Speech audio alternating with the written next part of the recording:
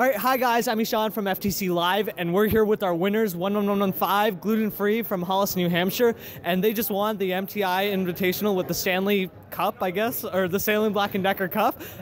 So what did you guys do coming into this event to get ready and be set to win? I mean, we didn't really prepare too much. Nothing was changed mechanically since Worlds. We did a bit of software preparation. We tuned up auto a little bit, but it's not majorly different. So mostly just ran the robot a couple times, made sure everything was still working. So what was your strategy going into line selection? There were, I mean, incredible teams here, and you obviously picked the right ones because you're here with this cup. But what was your strategy? What were you thinking when you were going into it?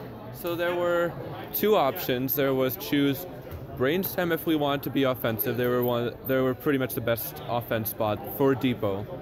We decided to go the more offensive route with choosing brainstem because we're just a more offensive personality in general. So we wanted to go for higher scores instead of taking out our best opponent, which would be the defense strategy. And yeah, I think it worked. So you guys got pushed to 3 matches in both your semifinal and finals. What was your strategy going into that third match to make sure that you were going to be succeeding? So one of the things you'll notice, it was the defensive auto. That's actually been there for a while. I'm actually surprised they weren't catching on to that because we've run that a bit. I mean, it's hard. There's a lot of teams and to watch all of them.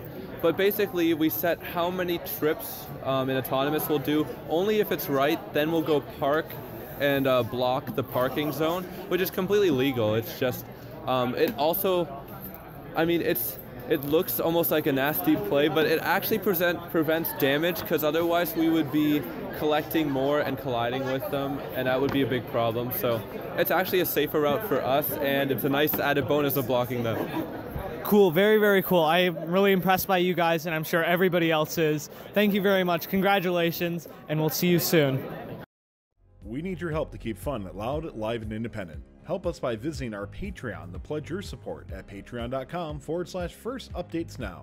You can also support Fun live on Twitch for a few bucks a month or by linking your Prime account for free and clicking subscribe. Thank you to all of our co-executive producers keeping Fun loud, live, and independent.